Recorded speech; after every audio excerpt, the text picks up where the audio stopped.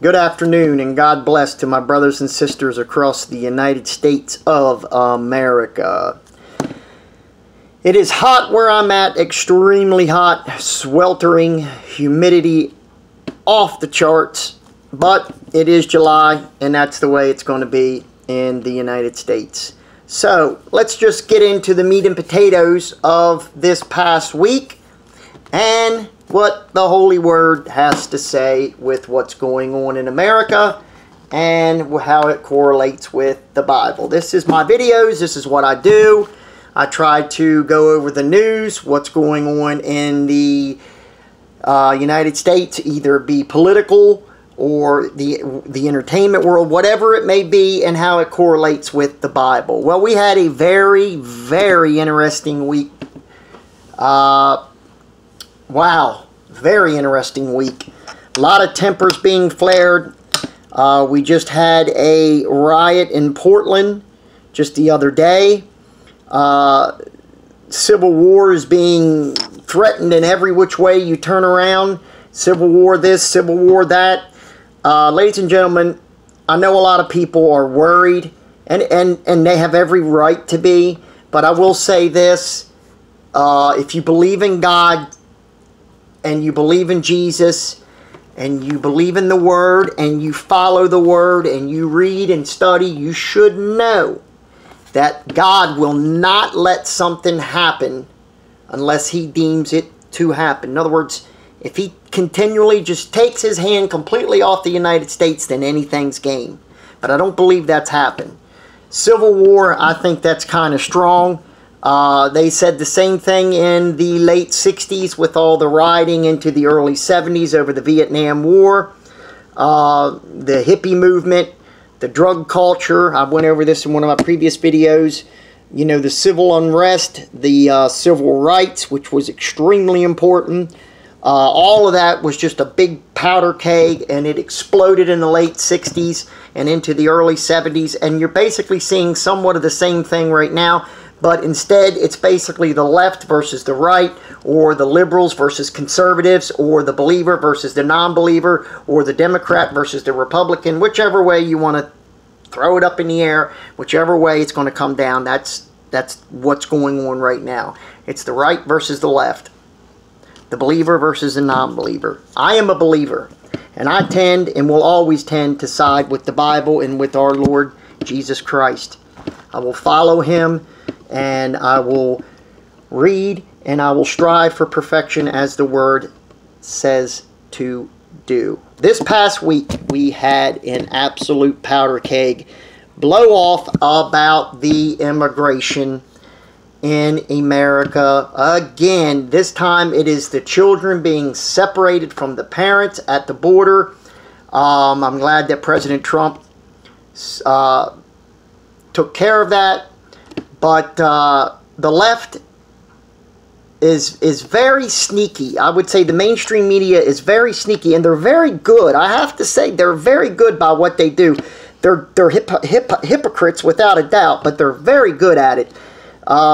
You know, they lack to tell you that the previous administrations did the exact same thing. As a matter of fact, a few weeks ago, if you all remember, there was pictures going around the internet and people all up in arms, these little children in cages, sleeping on little paper-thin mats, and oh God, President Trump, look at him, he's got them in prisons and this and that. Well, it turned out the photo was from 2014 and it was under Barack Obama, but that was quietly hushed up. Just like the Time magazine cover with the little child looking up, and they put President Trump there. The little child was not separated from her mother. Her mother was actually standing right next to her as that photo was being taken. But you see, that is absolutely the way the left and the media works in this world. Not only in America, all over.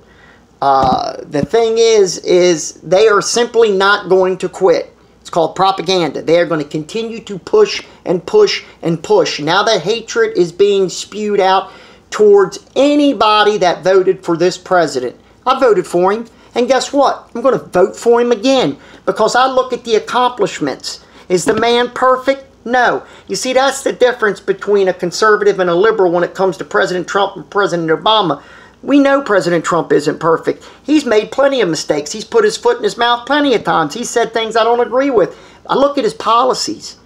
But when someone supported Barack Obama, they would never admit anything that he did wrong. If you ever go back and watch the press conferences when Josh Earnest was his press secretary, just go back and look at some of them. Just go back and look how the press acted, how they did nothing but toss not only softballs at him, but balloon balls. I mean, big beach balls. Never had those hard-hitting questions, especially when Benghazi was going, when Eric Holder and the gun-running escapade was being brought out into the open. All of that was just quickly pushed under the rug, and you know, it's just amazing at the at the hypocrisy that's going on in this country and in our media. That's why the media is probably at the point of absolutely the lowest trust rating that they've ever had. I'm pretty sure they are right now, and they deserve it. They absolutely deserve it. I'm going to go over a few things. The first thing I'm going to go over is the left with the children. Their outcry all of a sudden about the concerns for children. Nothing wrong with that. Nothing wrong with that in general. There's nothing wrong with being concerned about children. But what I say is, why aren't you concerned about the children in America who go to bed every night hungry, that live in below poverty standards? There is plenty of them in these inner cities. I live right outside of a major inner city that is a slum. Believe me, it is a murder, drug-infested, just slum. I don't know how else to put it. It's terrible. Absolutely terrible. Extremely terrible. You don't really hear anything about that. And that city that I live right outside of is liberal Democrat ran and has been for decades. And never is improved. Never, never, never. It's always the same crime, drugs, high homicide rate, always. Mayors getting, in my city, getting thrown out of office for taking bribes and corruption, and it's just, you name it, it's just a never-ending snowball going down the hill, and it just never ends. And there's plenty of children in this nation that need our help. Plenty. And I'm not saying the ones that are being brought across the border don't. But if you're going to make such a big stink about these children, okay, you need to be concerned about all the children. Period.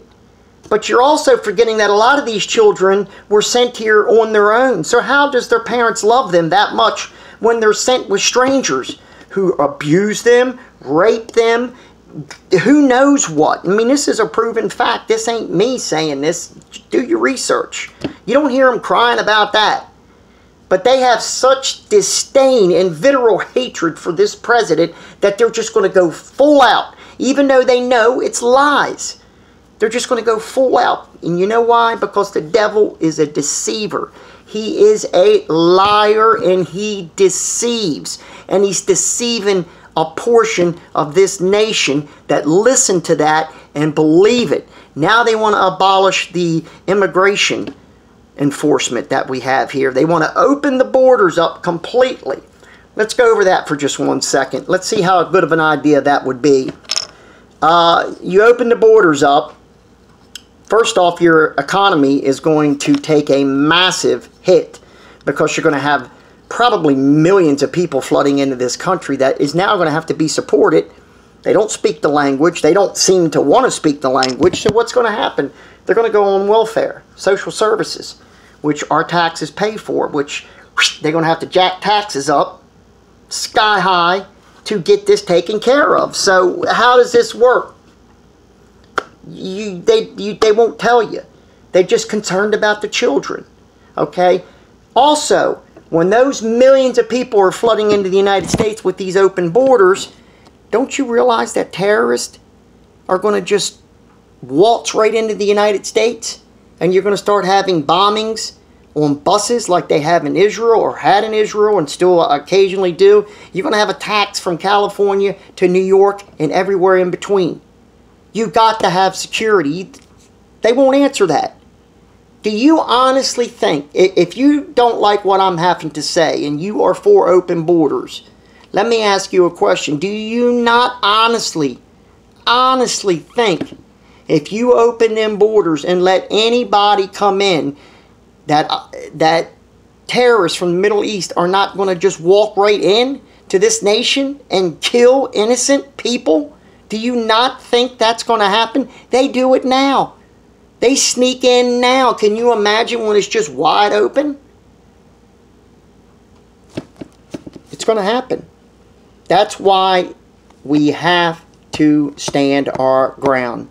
We have to pray for this president, pray for this nation, because I'm telling you, the devil, the demonic, the spiritual world, the evilness is at full swing, and we have to stand strong and fight it every single step of the way. And how do you do that? You do it with this. You do it by getting on your knees and praying and asking the Lord for protection, for guidance. You do it by getting into this word every day, reading it, studying it, learning it, knowing this is your guidebook. This is your guidebook right here. This teaches you what you need to do in life.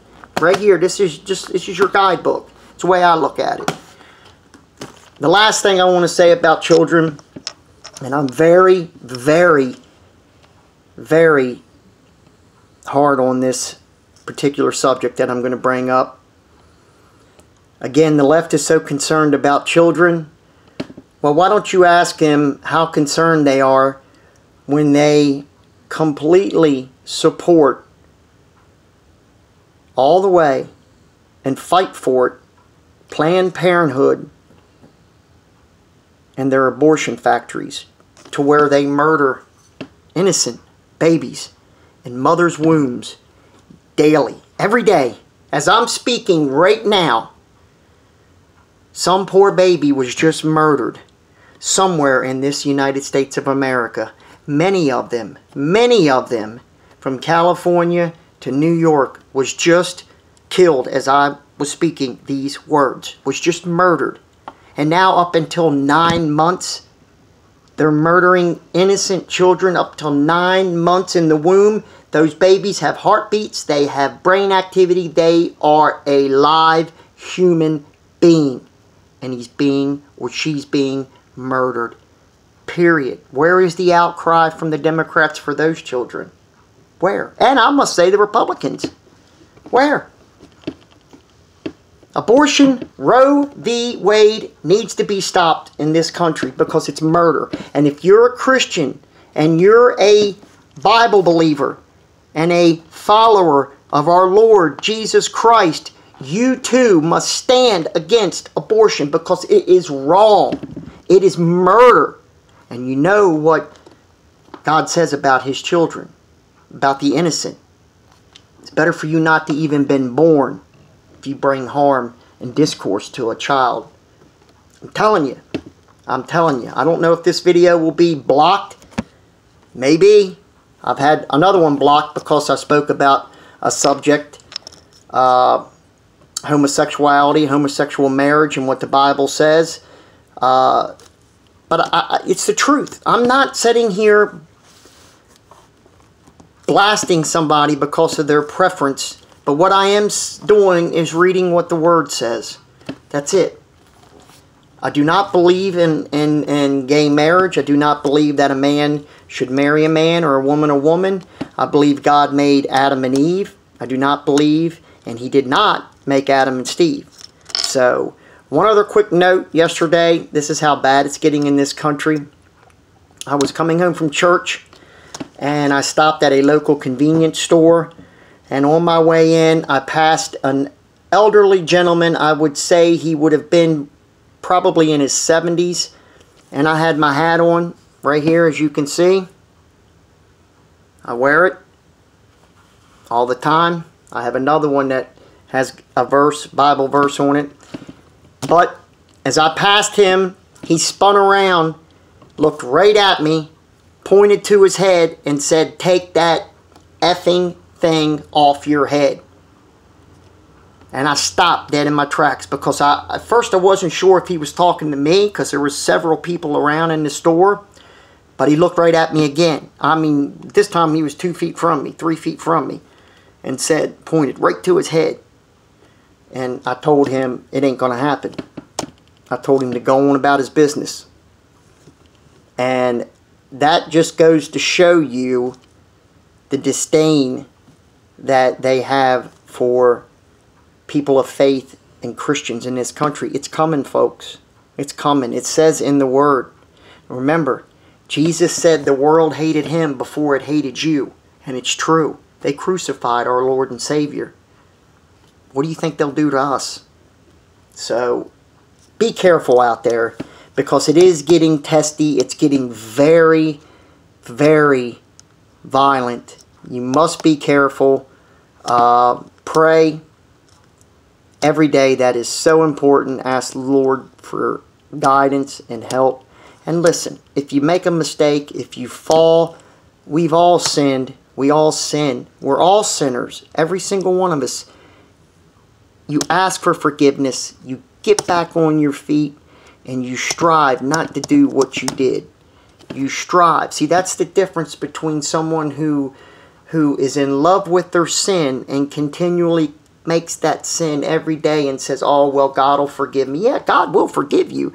But if you continually, willfully sin day after day, you're not going to make it into heaven. No matter how much affection or love you may have for God. It's really simple. Again, it is plain as day. Right here, it's plain as day. You just have to read. You have to read. So, I know that was a lot. Again, if you want to subscribe, I appreciate it. If you don't, you don't. Keep the comments civil, because I will delete. Profanity will not be tolerated. I will not tolerate profanity.